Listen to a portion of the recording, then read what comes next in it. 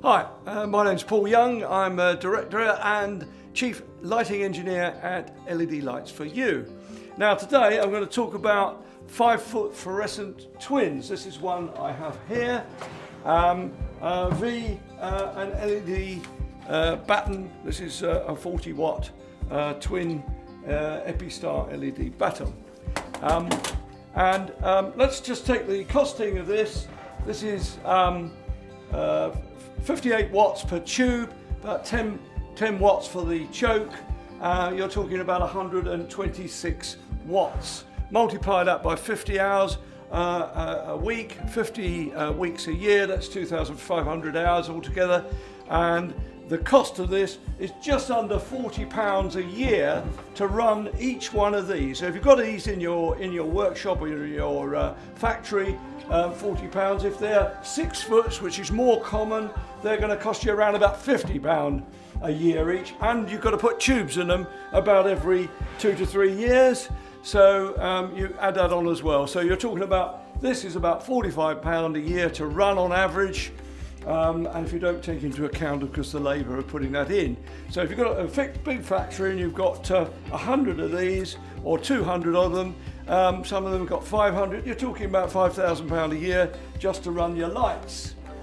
£5,000 a year. So here we have a 5-foot Batten LED. This is 5,200 lumen. It's actually brighter than this. It's instant. It's got a guarantee of 3 years, and this is Epistar LEDs, which are the same LEDs that are used in a Sony TVs.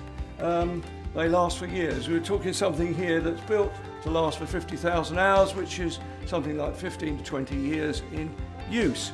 And again, if you multiply by 2,500 hours, this is only 40 watts. So of course, the cost of running this is £12.50. So this is around about £45, and this is going to cost you £12.50, and it's only £47 to buy. So that gives you an idea of what the difference is. So just by having a factory with 100 of these, you're going to save yourself £3,500 or £3,750 a year.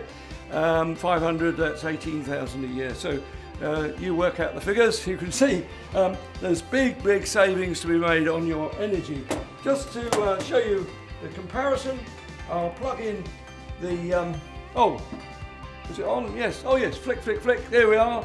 That's your that's your fluorescent, and here's your LED. This is a 4000K. That's about 2,500K, which is not a bit yellow really, but anyway, that's the difference in the light. As I say, if you'd like to book a survey, Paul Young, LED Lights for You. Thanks very much for watching. Cheers.